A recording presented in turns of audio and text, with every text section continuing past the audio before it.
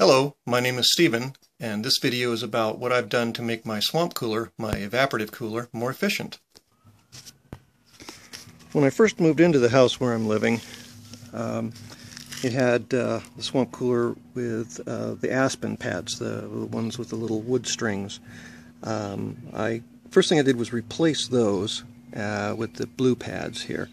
At first I used a single blue pad, and then I realized, hey, wait a minute, there's a significant amount of room left over when I put in a single pad, and so I decided to try putting in two pads.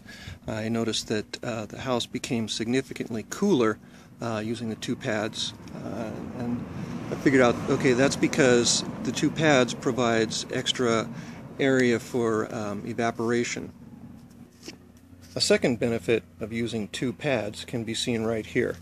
This is an old pad that I've just pulled out, I should say pad set. There's a lot of dirt and dust in here. In any dry area of the country there's going to be dust in the air. That's just the nature of living there.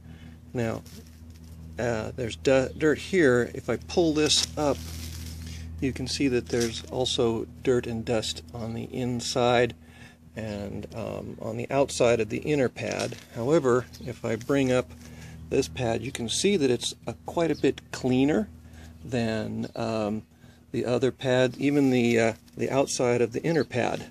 So basically what that means is, just by using two pads, there's a lot of dust that's not getting inside my home. Okay, now here's what the frame looks like with two pads and the retainer clips in place. As you can see, the pads are pillowing up just a little bit and nice and tight here in the edges. What I did was I measured the entire length between the interior edge from one side to the other, and I cut the pads to exactly that length. And I did the same for top to bottom, but I went just a little bit more because they tend to shrink down just a little bit over the course of the cooling season, the heat season where you need the cooler going. And so I didn't want to have a gap at the top where hot air was coming in to mix with the cool, moist air that had gone through the pads. Okay, here we are in the backyard. What you're seeing here is the water feed line for the swamp cooler. I have two filters. You can see I put them on May 15th last year. I have two filters here that help remove minerals from the water line so that I get less minerals going into the swamp cooler itself. And over here is a drain.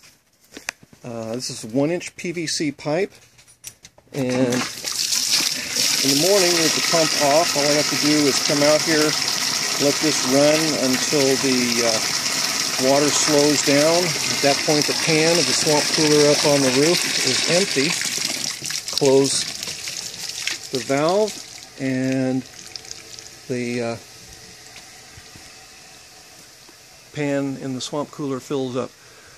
The reason I chose 1-inch PVC and some valves or some connectors that I can take apart by hand is because I don't want scale coming from the bottom of the pan there when I clean it out to clog the line and me not be able to clean it out.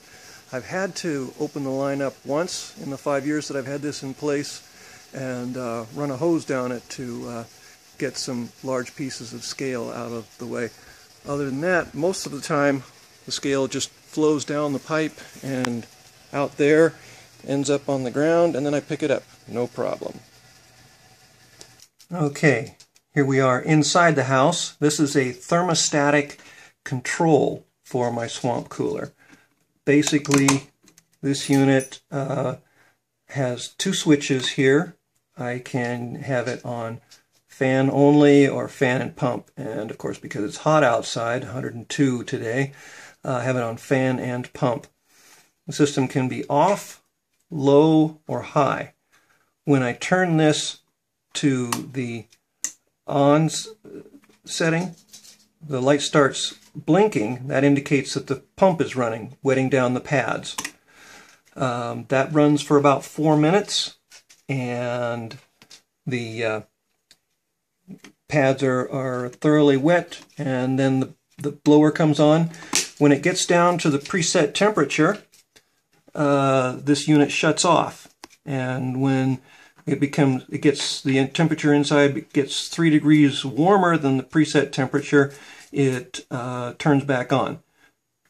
This cost me about $40, and I was able to install it myself in a direct replacement of the rotary switch that was there before I put this in. This is the last modification that I made, not to the swamp cooler itself or the controller, but to the house. This is called an upducts. I've got one in each bedroom, one in the kitchen, one in the living room. These have lids on them that have a counter spring, so that they're almost weightless. So that as soon as the swamp cooler comes on, the lids open, and the cool air flows out of my home into the attic. Attic air, depending on the color of your roof, can be anywhere between 160 and a little over 200 degrees inside there. That causes a lot of what scientists call heat pressure. In other words, if you don't have a phenomenal amount of insulation and you've got a dark roof and your attic is a little over 200 degrees, that heat is pushing through your insulation and going into the home. So by doing this, I discovered when I went up there with the cooler going one day that it was less than 100 degrees in the attic, and actually a pleasant environment to work in compared to the way it could have been.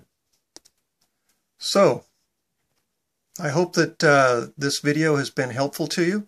If you have a swamp cooler and you want to make it work better for you, I really hope this helps you to get your home a little cooler, more efficient, and more effective. Have a nice day.